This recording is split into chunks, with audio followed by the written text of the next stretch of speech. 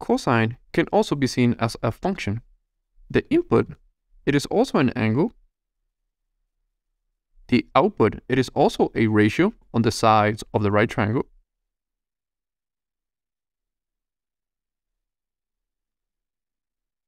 Where the ratio now will be adjacent over hypotenuse.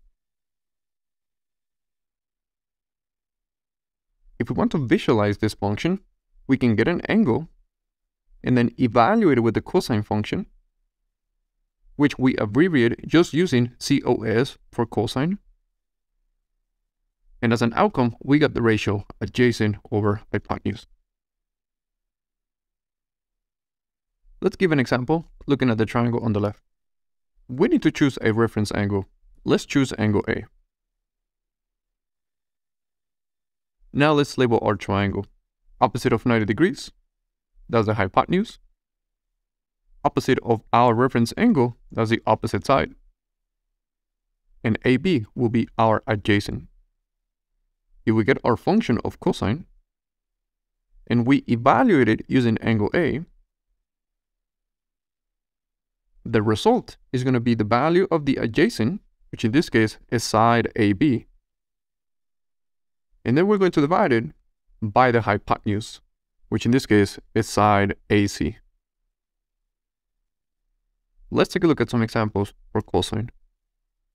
We want to find the value of the cosine ratios. In the triangle on the left, we want to find cosine of A. The value that we have inside our parentheses, that's our reference angle. Let's label that in our triangle. Knowing that A is our reference angle, let's label our triangle. Opposite of 90 degrees, hypotenuse. Opposite of our reference angle, that's the opposite side. And AB will be our adjacent. Once a triangle has been labeled, then we can find cosine.